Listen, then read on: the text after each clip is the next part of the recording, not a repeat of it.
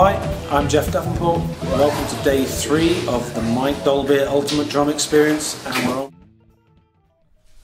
Okay, so we're here with Rosie after her second lesson with Gavin Harrison. How's your head?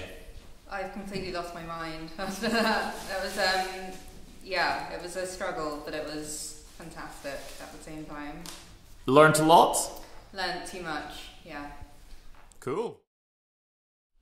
So I'm just here with Simon. He's just had a lesson with Geoff Dugmore. How was it? What did you get up to? Yeah, it was brilliant. We were looking at common fills that he would use in a pop scenario generally, or Motown or something like that.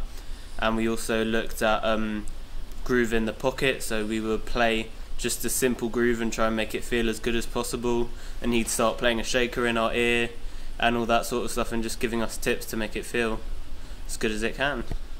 Cool.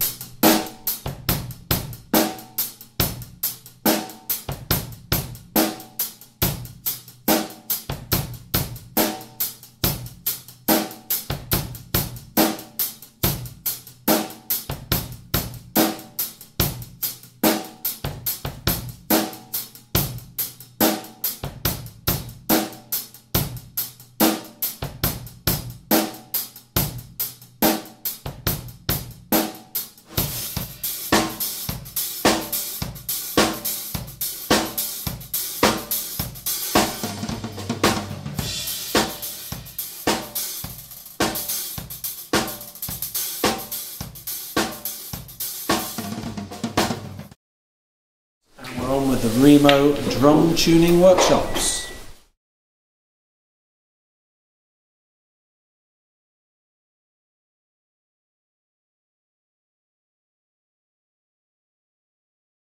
Did you, when you were playing just bass drum, snare drum, hi-hat and ride cymbal, did you get anything out of that? Did that feel good?